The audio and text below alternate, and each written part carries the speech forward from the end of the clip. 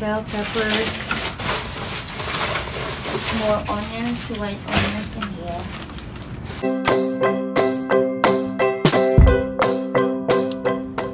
Bunch of beer in there. There's some spray. Spray oil. Sprite. Prickly pear shiner. Shiner, I said. Shiner beer. Yay. A case of soft drinks in here. There you go, the buckets. More buckets. Don't put anything in there. And then the holder for the six-pack is over here inside this box here. For the beer. There's some open crackers, packs of crackers, and there's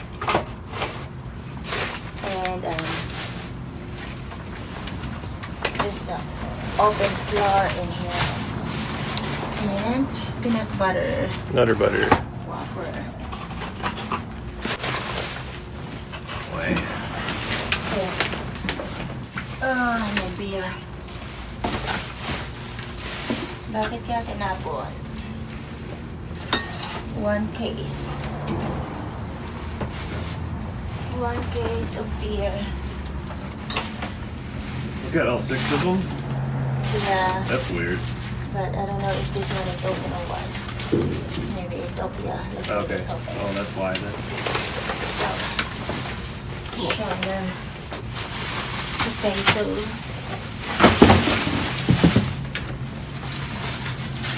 onions,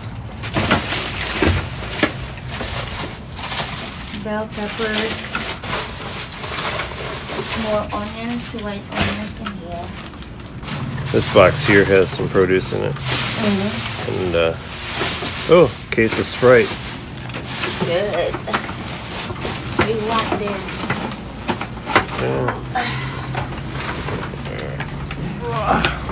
Just a little rip in the box. And what is this? Panina tray. It's still sealed. Orange. Oh, this one is open. But I can just wash it because it's still inside the box. Yeah. Might be able to plant it too, I'm not sure. Will go? I'm not sure if you can grow asparagus from clippings or not. Wow, that's dangerous.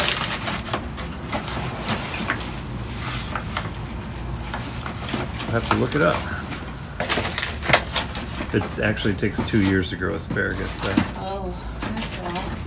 Okay, the bananas are half open.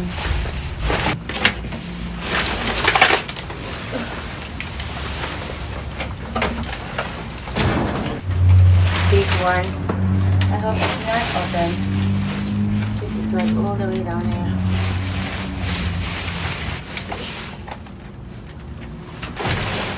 More power.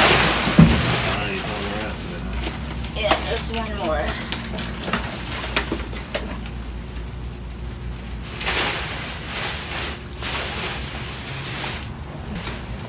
More patatas in here. All these little patatas is gonna be in there. More patatas for donation.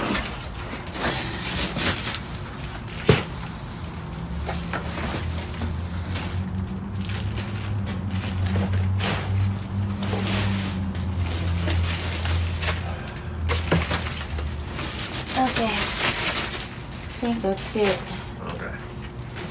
Let me just check the plastic bag. Let's see. That whole corner to your left is all full. Yeah, lemon.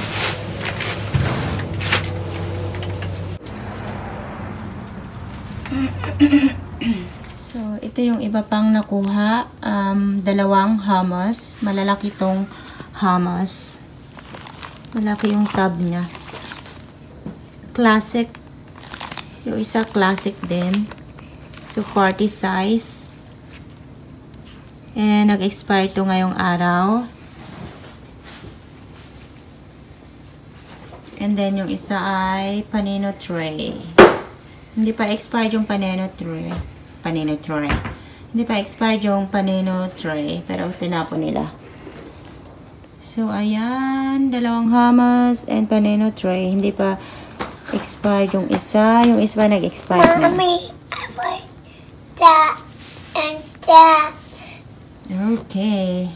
Yan daw gusto niya, oh. Tinuturo. Messy. Kegels. Okay, so yan lahat yung mga nakuha. Yang mostly orange and mandarins, potatoes, bread. So let's start here at the bottom. So they show this asparagus. They're still good looking asparagus. See? It's just open bag. That's why they throw it. But they're still good inside. And then mandarins. There's only one rotten mandarins, but the rest are still edible, still good. And orange. Yeah, this one has one rotten here. Pero okay tong iba. Still good. This bag is open. That's why they threw it. It doesn't have any rotten oranges inside. This, I don't know. Oh yeah, there's one rotten also. But this one, so it's right there. So 3 bags of oranges, bagel, mini bagels, 1 bag, cinnamon raisin bagel, 1 bag, organic bread, 1 bag, and itong square sourdough bread, 1 bag, and then bell peppers, multicolor bell peppers, open bag, and then na-crush yung ibang bell peppers. But this one is not, the red one is not crushed. And there's 2 bags of onions, white onions. Here's the other bag. And 1 bag of lemon. May rotten sa loob. Rotten onions. Rotten lemons. Okay, so 4 bags of potatoes. This, it's open. Open bag. Pero mukhang wala pang bulok. Magaganda pa. This is open also. So this bag open also. Pero mukhang okay pa siya. And there's 2 more bags of potatoes. 2 more bags of potatoes.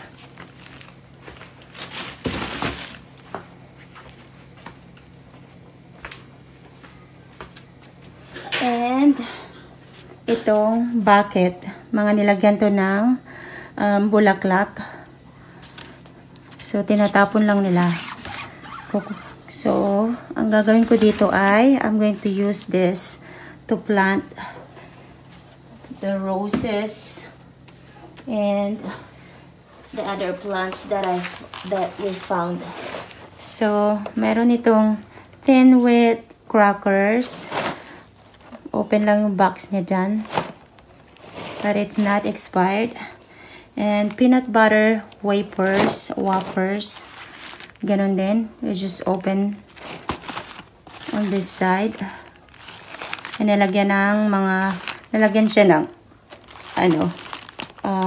flour. But it's not expired yet. It will be expired in 2 months. So animal crackers, not expired also. It's just open box. So sakto kasi gustong-gusto to ng aking anak, yung animal crackers. And then cooking oil or spray, canola spray. Mukhang sarado pa at puno pa. And Shiner beer, prickly pear shiner. So 6 supposed to be 6 na peraso, pero yung isa ay basag. The other bottle was broken. That's why they throw it. And Sprite. So 1 box of Sprite. So the problem is just on this side. That's why they throw it. Kaya tinapon. May open lang yung box niya, kaya tinapon nila. So ayan, sealed pa siya dito, oh. So 1 box of Sprite. So ayan lahat ang mga nakuha.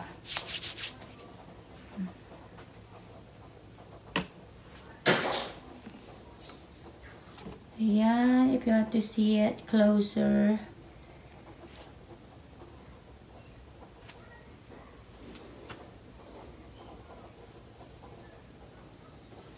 Yan ang mga nakuha.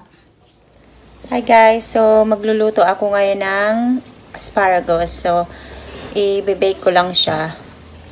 Nire-ready ko na siya ngayon. So ayan yung asparagus. Hinati ko lang siya sa gitna para hindi sobrang haba. And then tinatanggal ko yung mga tuyo na parte. So ayun na yung mga natanggal ko. And then, i-bake ko na lang siya. Ay, maingay yung anak ko. Para mabilis. And guys, ilagay na natin dito yung asparagus.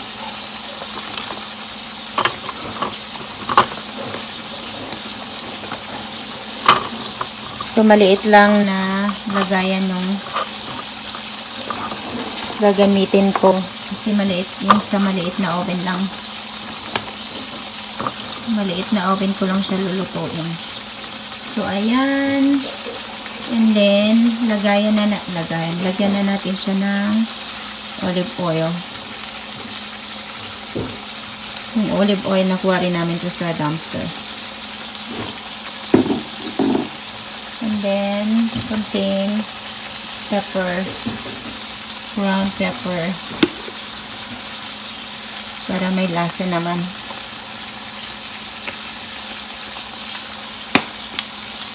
And konting salt.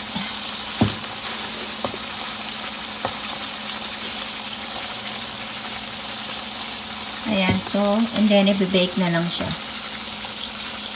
So, ayan guys. Niluluto ko na siya dyan for 15 minutes lang muna. And then, pag kulang, dadagdagan na lang ulit yung time. So, ayan na guys, yung baked na asparagus. So, ito na, tikman natin yung asparagus na binake natin. Sarap. Ang sarap guys. Yun yung gusto ko, yung ano siya, medyo mukhang dried na siya. Okay guys, so ito yung isa pang niluluto ko. Salmon, wild caught siya. Hindi ako nakapagluto ng pambaon sa trabaho, so ito na lang babaunin ko. Tsaka yung asparagus. para mabilis lang lutuin. So, okay. Ayan na yung aking baon. So, yung aking rice, hinaluan ko ng quinoa para hindi naman sobrang tumaba. Half quinoa, half rice. At hindi naman tayo magkaroon ng diabetes. And then, yan yung salmon na pinirito ko and yung asparagus na binake. So, yan ang ating pang lunch.